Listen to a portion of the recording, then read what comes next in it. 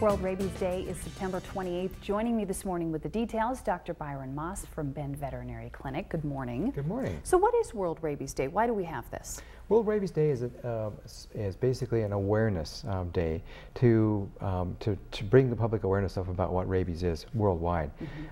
Here in Central Oregon, we don't have a very large problem with rabies, but around the world, especially in Africa and Asia, rabies is a huge concern. One person dies every 10 minutes on the globe from rabies, which is staggering.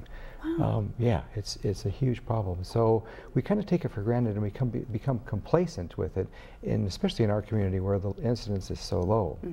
I think everybody's heard of rabies. Oh, sure. But may not know exactly what it is. What is it exactly and how does it affect humans? Rabies is a disease that affects the nervous system. So it comes in typically through bite wounds. There have been a few other cases where it came in through another method, mostly like a transplant.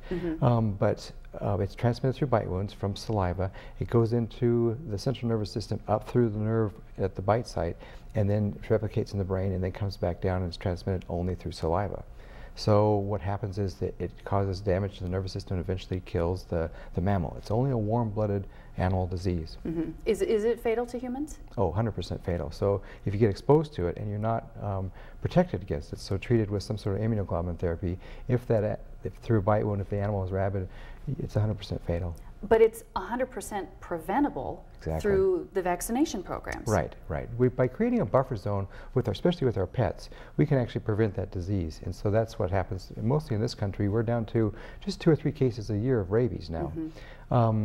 So that's all done through aggressive vaccination programs. In Oregon, dogs are required to be vaccinated at state law. Cats are required by, well, actually it's county law in Multnomah County. I think that it's very important to vaccinate cats because they're the ones that are going to be the most susceptible to coming in contact with rabies, especially in Deschutes County. The incidence of rabies here, it goes through migratory bats. We've had 2 cases of migratory bats this year that have tested positive for rabies. And cats are the ones that are going to typically find those little guys, bring them into the household, and potentially, you know, somebody's going to pick up that bat and get exposed. Oh, wow. So there are risks here in Central Oregon. Yeah, yeah. We tend to feel buffered, you know, feel very safe from this. Right. But that's really not the case. Exactly. It's a little known disease. We don't think about it that much. But definitely with migratory bats, they travel mostly from the spring through fall, and the rest of the year they hibernate. They're out catching insects. If you find a bat during the day on the ground, assume that bat is actually sick. If you can, you know, if somebody, the best thing to do is not to touch it. But if there's, you know, if it's been in contact with a cat or a dog or certainly a person, get that bat in a plastic bag and have it tested. It should be assumed that bat is actually positive unless it can be actually shown to be negative. Okay, so I will be telling my kids, yeah, don't poke anything, you know, that you find, don't touch it, leave it alone, and let me know. How do you test it? The testing is done by actually sending in brain tissue. So an animal that needs to be tested has to be generally euthanized and send in brain tissue. Bats, the same thing. You actually send in the whole bat and actually analyze the central nervous system. Animals that are exposed, if they're vaccinated, they should be quarantined for a certain period of time to make sure that they're okay. Unvaccinated animals, they say that you should quarantine them for at least 6 months or euthanasia, because if they're not vaccinated, there's a huge risk that they could come down with the disease. So what do you do if you are bitten by a cat or a dog? Yeah, it's or a bat. Or a yeah. Okay, so if you get exposed to a cat or dog, the immediate thing to do is to clean the wound and report it to your healthcare provider, and find out if that animal's been vaccinated for rabies.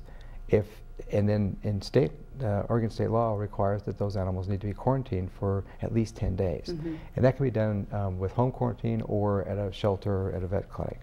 And that 10-day waiting period is to make sure that those animals don't actually then show some signs of rabies or central nervous system disease. If that happens, then the next step is euthanasia and test that animal.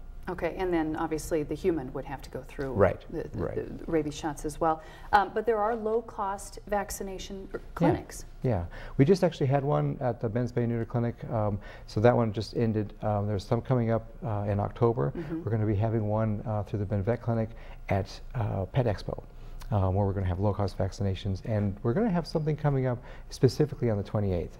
to actually promote and get as many animals vaccinated as possible. And again, that is September 28th. And if we could put up that website one more time, it is www.worldrabiesday.org. So www.worldrabiesday.org.